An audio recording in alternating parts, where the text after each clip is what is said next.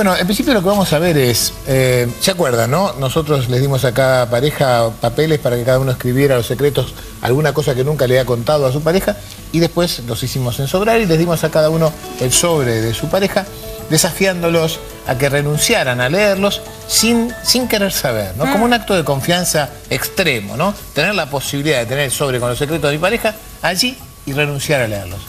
De las 12 parejas que trabajábamos allí, 11 parejas se animaron con un poco más o un poco menos de dudas, se animaron a romperlos. Pero hubo una pareja sobre el final donde ambos tuvieron dudas de si querían, estaban muy curiosos y querían de verdad ver esos secretos.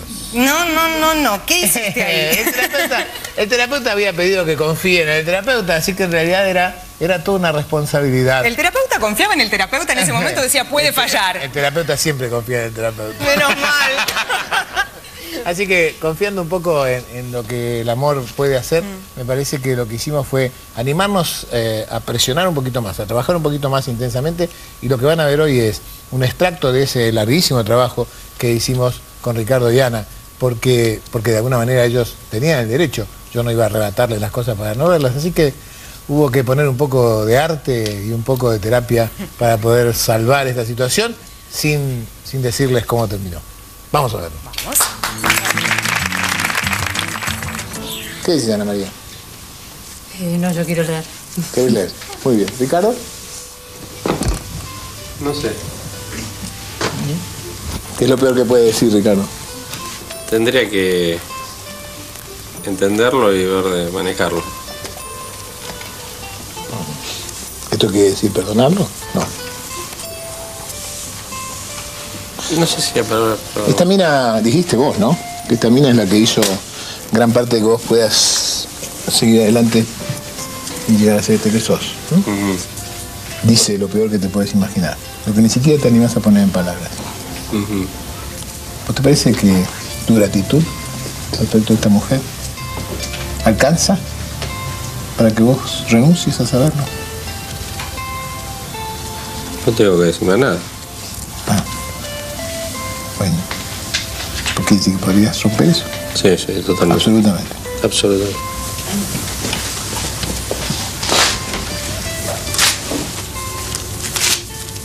Quédate, sentate. Muy bien, Ana María. Vení.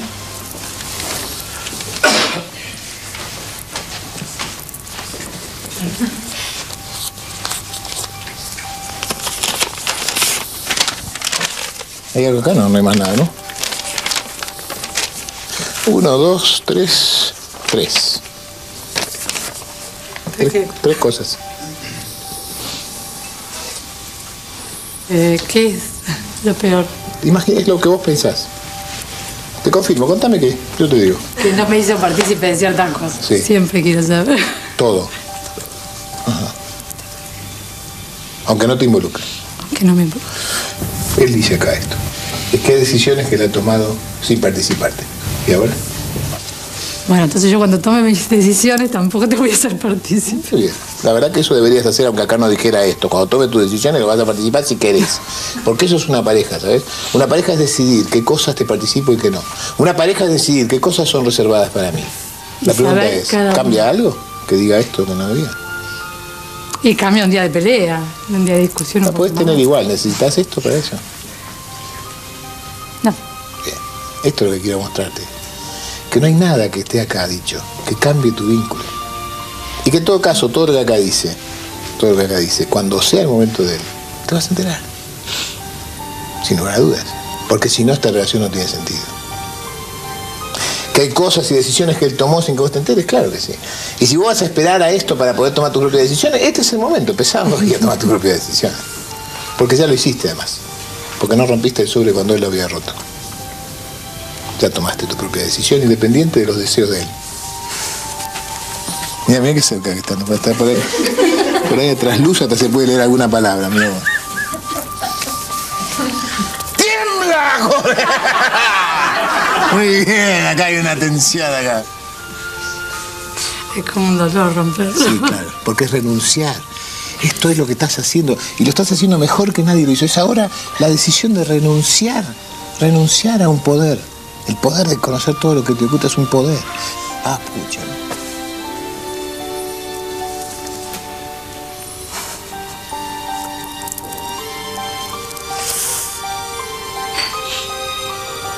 Porque te quiero mucho, mira, porque si no...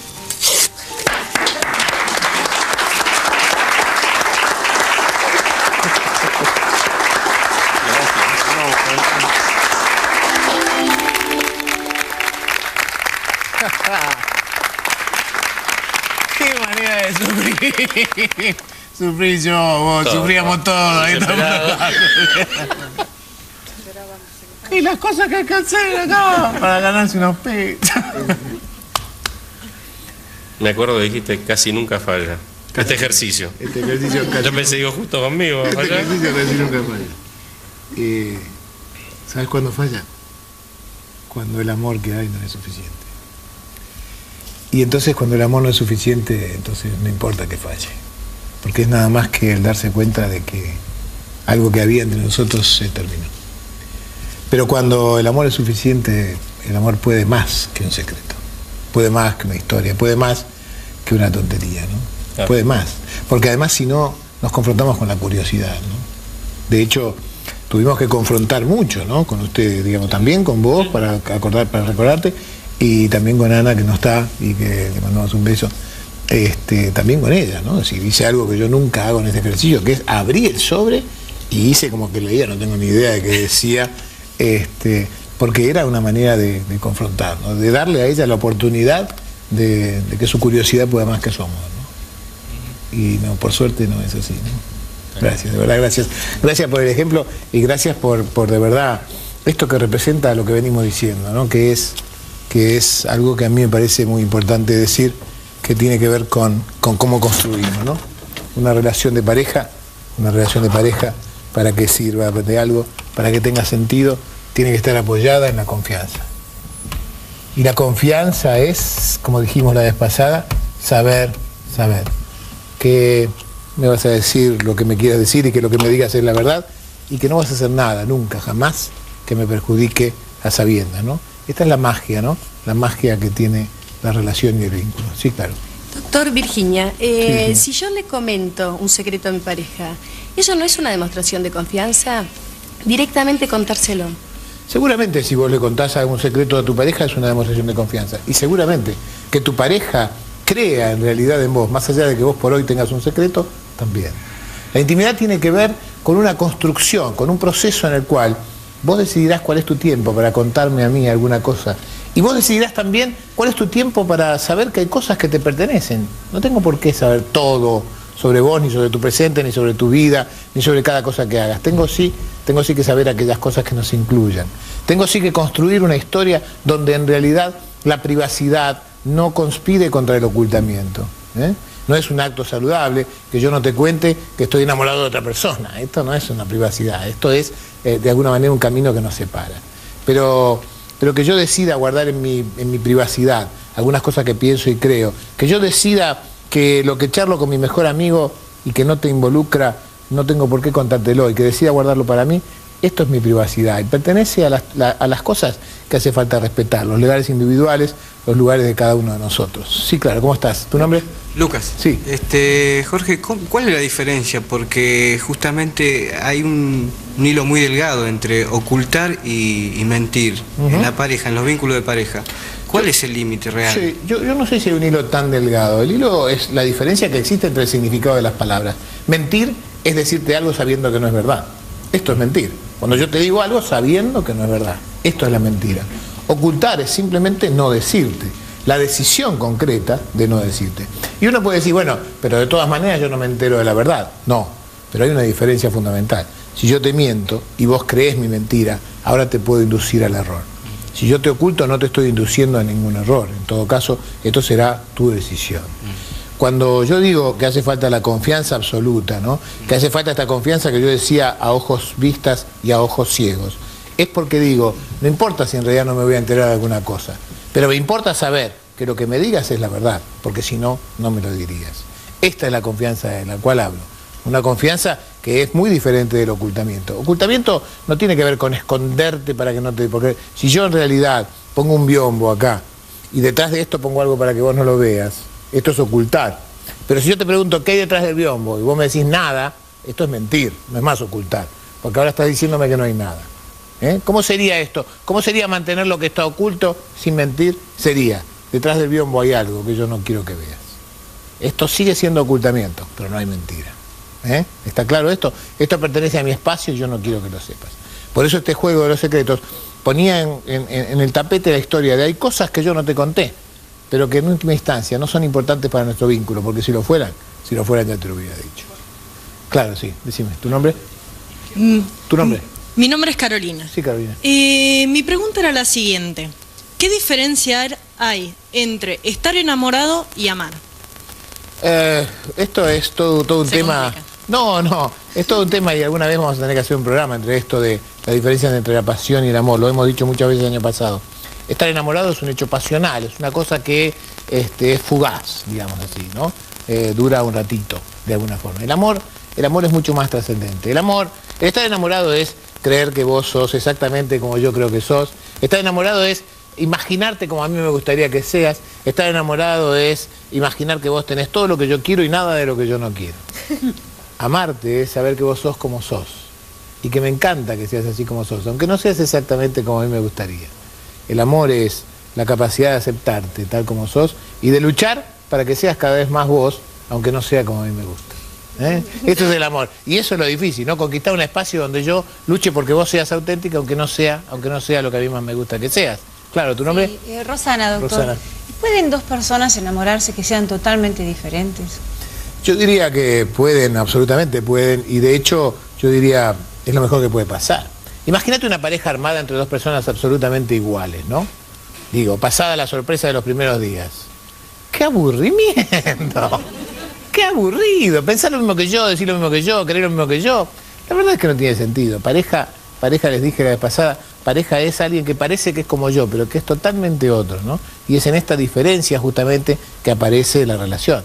Porque una relación de pareja se nutre de muchas cosas, ¿no? Una relación de pareja tiene que tener muchas cosas para que progrese y después vamos a ver cuáles. Pero ninguna de ellas es ser idéntico, ¿no? Al contrario, te diría yo, más bien sería bueno que sean diferentes. Tampoco creo esto de que hay que ser opuestos, ¿no? Que si pensamos lo mismo entonces nos tenemos que separar, tampoco, ¿no? Digo, me parece que hay algunas cosas donde podemos complementarnos y que esto en todo caso sería bueno que sucediera. Claro, ¿sí? ¿Tu nombre? Lili. Sí, Lili. ¿Es verdad que el amor es ciego o incondicional?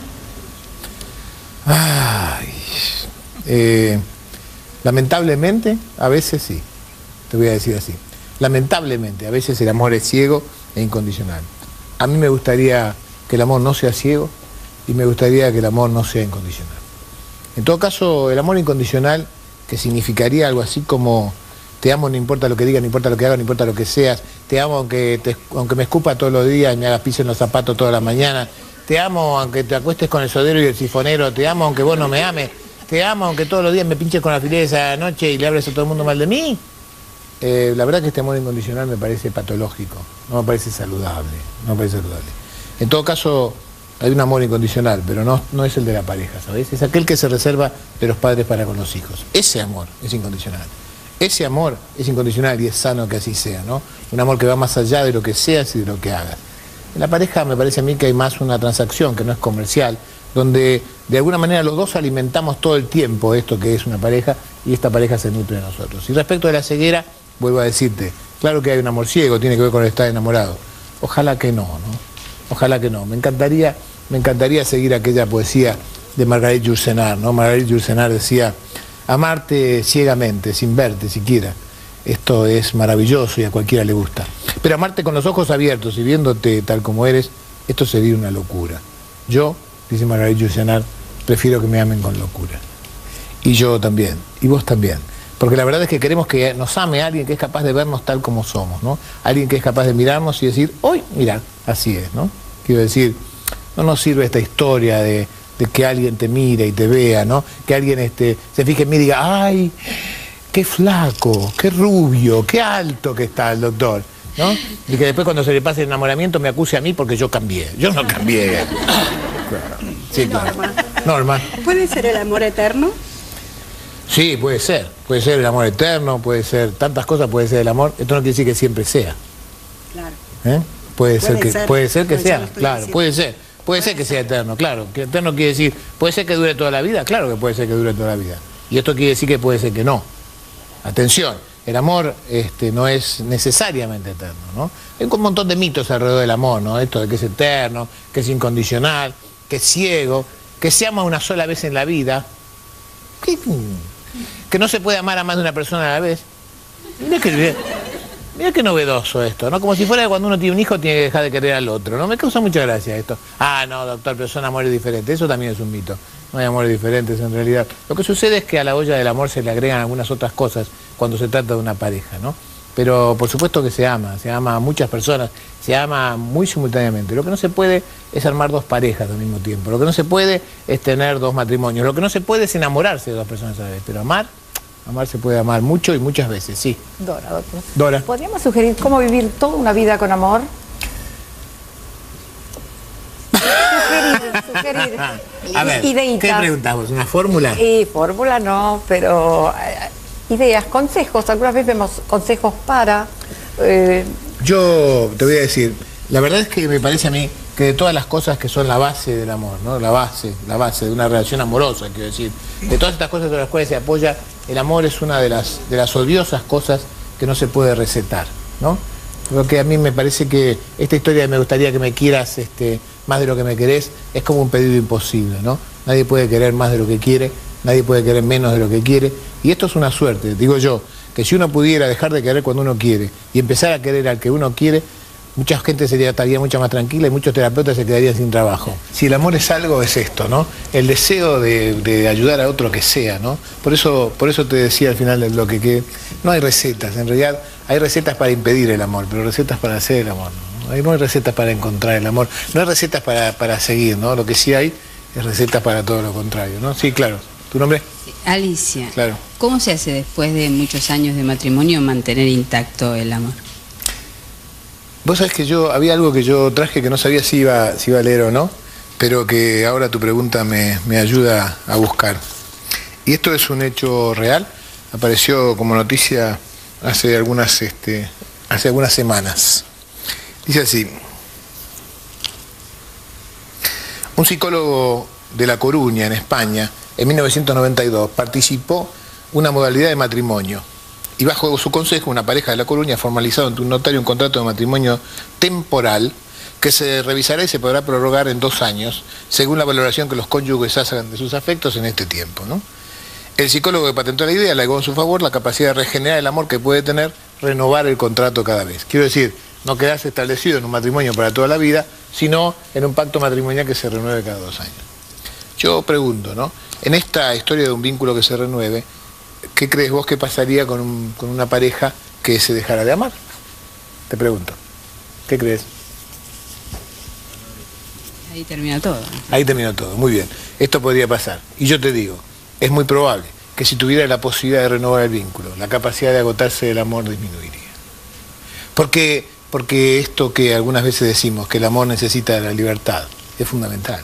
Porque esto de que en realidad me recrea la posibilidad de amarte, la idea de sentir que no estoy encadenado, que no estoy preso, que no estoy encarcelado en un vínculo, que solamente se puede amar cuando soy libre y cuando me siento libre. Y por lo tanto, la idea esta de este señor de crear matrimonios que se renueven, a pesar de que parece novedosa, es lo que hacemos todos en nuestros matrimonios. Conscientes o no, bueno sería que sepamos que no estamos obligados a seguir en este lugar. Bueno sería pensar que lo que hace a nuestro matrimonio algo duradero es que tenemos la libertad de seguir estando o no, ¿no? Claro. Entonces, ¿es necesario trabajar todos los días para que ese amor no se desvanezca? Yo te diría, supongamos que vos tenés en tu casa un lugar que amás, supongamos que ese lugar es el living de tu casa, supongamos que en ese lugar, en pleno invierno, hay un hogar a leña que le da calor a toda la casa, y supongamos que adorás sentarte frente a esto, y vos me preguntás a mí, ¿es necesario, doctor, estar todo el tiempo echando leño para que el fuego no se termine? ¿Es necesario? Sí. Sí. Bueno, una pareja es esto. Una pareja es un hogar a leña que irradia calor, para que toda tu vida sea calentita y un lugar maravilloso para estar. Podés un día olvidarte de tirar leños, no pasa nada. Pero si te olvidás 2 días o 3 días, y si tu pareja también se olvida, posiblemente un día te encuentres que te están muriendo de frío, ¿no? Gracias. No hay nada. Claro, ¿tu nombre? María Cristina es mi nombre. Claro. Bueno, en un caso doloroso, con la pérdida de un hijo, ¿puede el dolor matar al amor? Yo creo que la pérdida de un hijo es, por supuesto, lo peor que le puede pasar a una pareja, según yo lo veo, ¿no? Y he visto, en mi historia personal, ambas posibilidades. He visto parejas que se han juntado, más todavía, y he visto parejas que se han roto. A veces las parejas que se rompen porque de verdad no podían sostenerse mutuamente, y a veces desde un lugar mucho más doloroso, ¿no? La fantasía de que como todo este dolor está atado a la presencia del otro, separarme del otro es dejar el dolor, ¿no? Y esto, por supuesto, es una ficción. El dolor va conmigo. Pero de lo que hoy hablamos, básicamente, es de esta historia del encuentro, no de las razones del desencuentro. Por eso hablamos de la confianza, y por eso hablamos también del amor, la segunda de estas patas, ¿no? La segunda de estas cosas que de alguna manera sostienen a una relación, la confianza y el amor. Posiblemente las parejas que se terminan porque alguna de estas cosas no les pasa, como vamos a ver. Porque cuando hay confianza, cuando hay amor, lo que nosotros pensamos es que hay que ocuparse de este vínculo, ¿no? Ocuparse de estos leños del hogar, ocuparse de poder sostenerlo. ¿Qué pasa si uno de los dos no lo sostiene? También quisimos explorar esto en el seminario. Y entonces planteamos un ejercicio extraño, un ejercicio que era casi un juego. Van ustedes a ver a Ernesto Vitale y a Adriana Leto coordinando esta tarea, ¿no? La tarea de sostener a la pareja. Como no podíamos representar a la pareja de ninguna manera, decidimos sostener a una percha, y que la percha funcionara simbólicamente como la pareja. Así que cuando ustedes escuchen el audio de lo que pasó en el seminario, internamente reemplacen la palabra percha por pareja y van a entender lo que de verdad se estaba diciendo en el seminario. Escuchen esto. Hicimos un ejercicio con perchas. Lo que vamos a intentar primero es que la percha se acomode, y el juego es caminar sin que se caiga. No me reía por el ejercicio de la percha, sino me reía porque Ricardo es muy competitivo, entonces me causó tanta gracia. O sea, competir tanto para que no se caiga la percha. Realmente me causó gracia, era un ejercicio en el cual no se podía desprender de competir. Fue un desastre. Nosotros no coordinábamos nada. Ahora lo que vamos a pensar es que la percha es la pareja, y que ya no es una percha, ¿sí?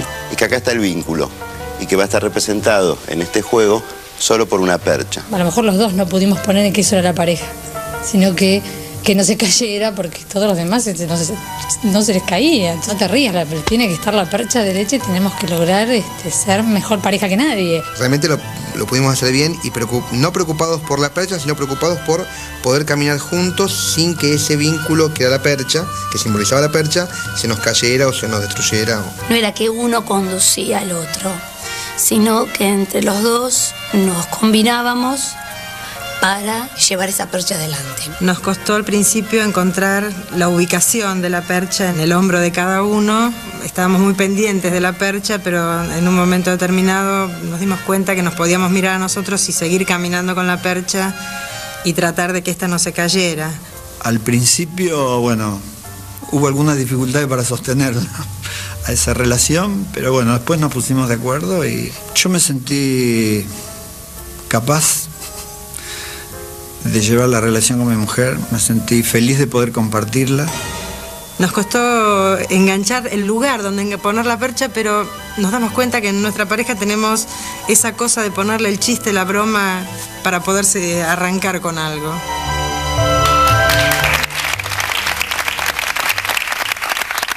¿Cómo están? Y ciertamente ayuda esto de poder usar esa broma, ese chiste, ese buen humor, para poder sostener esa percha a veces, ¿no? Una percha a la cual una vez le cuelga tantas cosas a esa percha, ¿no? Que la hace casi responsable de nuestra felicidad, ¿no? Y el humor, digamos, de alguna manera ha sido una ayuda a esta relación entre ustedes. En nuestra pareja el humor es algo que tratamos de ponerlo todos los días.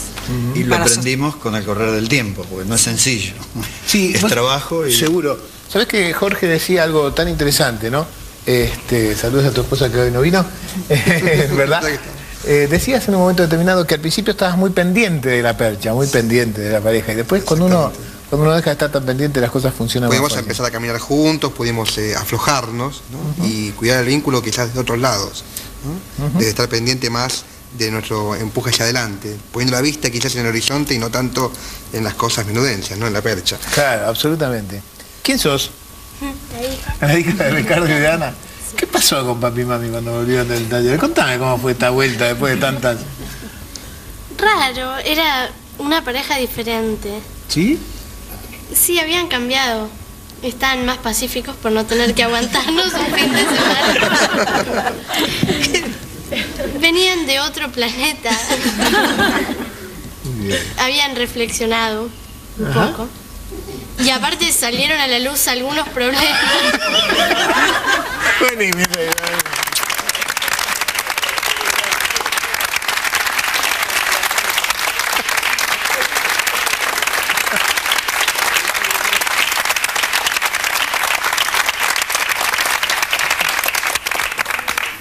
¿Qué va? No quiero hablar más yo. Muy bien, muchas gracias, muchas gracias. La verdad es que esto solo es el premio de haber hecho este seminario. Con solo esto alcanza de verdad. Pero lo que tratamos de trabajar todo este tiempo, y quizás seguramente esto en algún lugar se puede haber conseguido, es que usted también en su casa sepa que el amor es que la pareja es una construcción, que el amor es una de las patas, pero que no alcanza, como decimos siempre, no alcanza con el amor, que el amor es algo que se construye y que se construye duramente y que no se construye una vez y duró para siempre, que no es que un día lo hicimos y ya está y entonces no se necesita nada más, ¿no?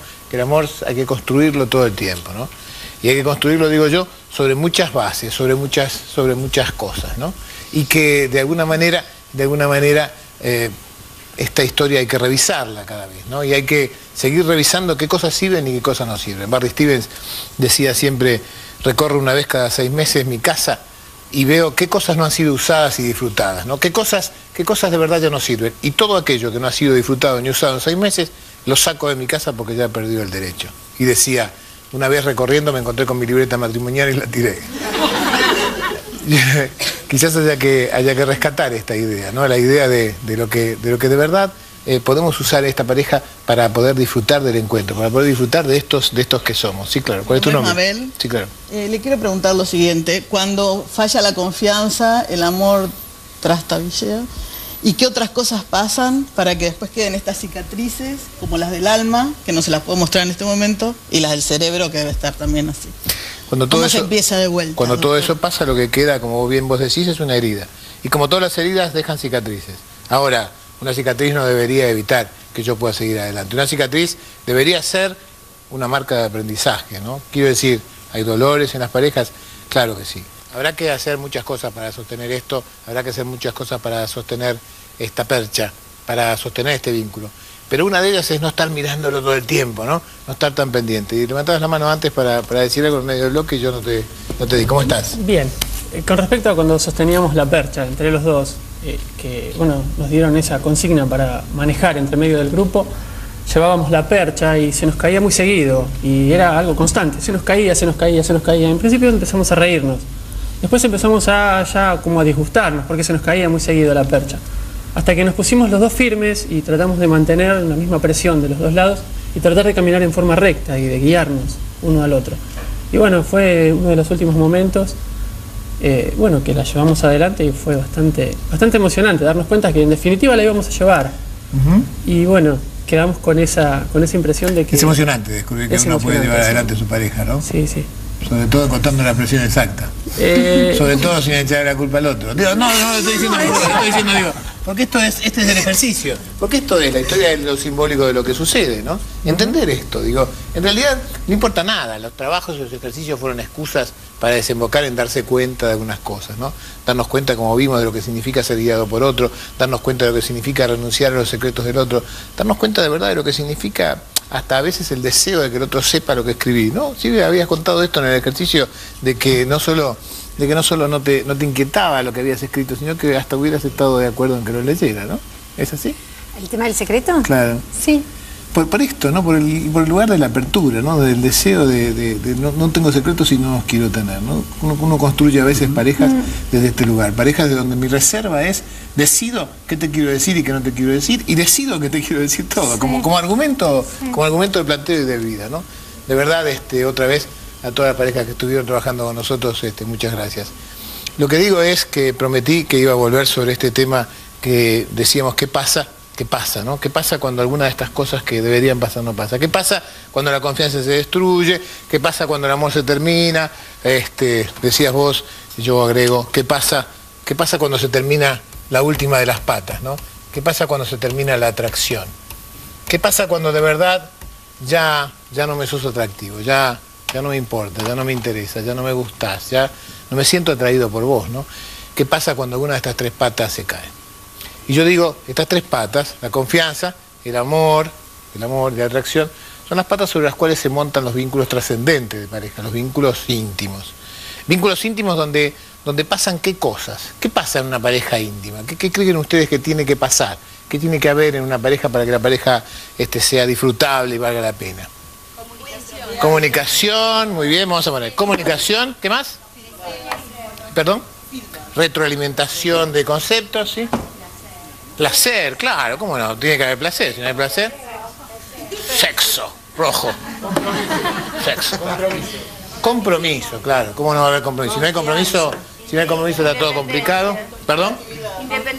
Independencia. Por esto que decíamos, ¿no? Independencia, porque si no admito que sos otro, ¿no? Si no admito que no te gusta todo lo que a mí me gusta en el momento que a mí me gusta, que también tenés tus momentos, quizás con problemas, ¿no? ¿Qué más? Confianza. Compañerismo, ¿sí? Tengo tres más. ¿Qué más? Confianza. Ah, familia política, acá está en negro. Bueno, hay que dar un lugar a los suegros acá en toda esta historia, ¿cómo no? Deseo. Tolerancia. Deseo y tolerancia. Y tantas otras cosas, y buen humor, claro. No lo voy a poner acá imaginariamente la capacidad de tener buen humor. Pero todas estas cosas, y me gustaría mucho que ustedes lo entiendan, ¿no?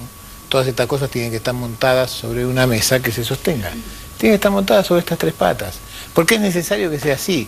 Porque uno podría seguir agregando acá cosas compartidas, tendría que agregar aquí el proyecto en común, tendría que agregar aquí la capacidad de hacer cosas juntos, de enfrentar una tarea, de asumir una responsabilidad.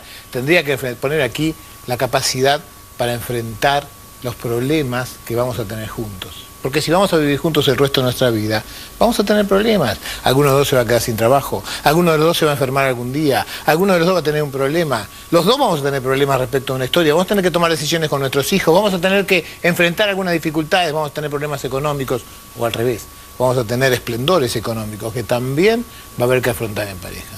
Entonces, no es un tema menor saber que una pareja es esto, una construcción. Una construcción. Por supuesto que si uno viene y tira abajo una de las cosas, a esta pareja le falta algo. Claro que sí. Y por supuesto que en realidad alguno de los dos o los dos va a tener que tomarse el trabajo de levantar lo que está caído y junto con el otro o sin el otro o como fuera, volver a ponerlo en su lugar y volver a armarlo. Y todo esto se va a poder hacer. Claro que se va a poder hacer. Siempre y cuando la mesa esté firme. Siempre y cuando la mesa sobre la cual todo esto se apoya esté sólida. Porque no importa cuál sea la pata que le falte a esta mesa. Como esta es una mesa de tres patas y no de cuatro, si le falta una de estas patas, la mesa no se sostiene. Esta es una mesa de tres patas, no de cuatro patas. Y entonces no importa cuál sea la pata que le falte.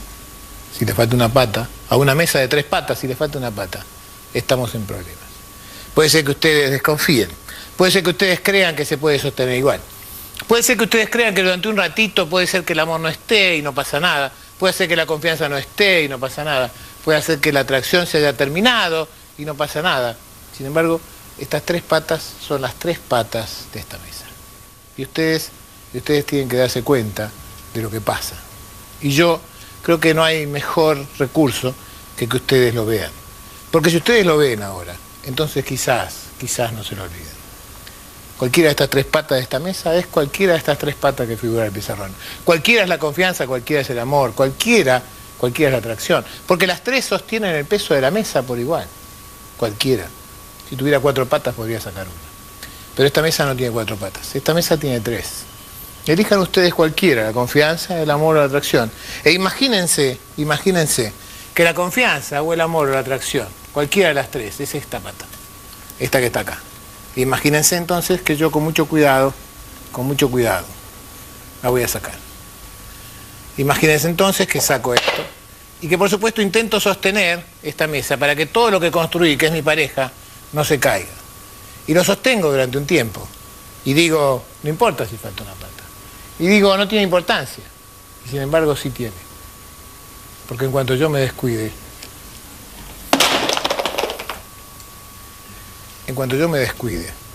si falta una pata, todo lo que tengo montado se va a caer.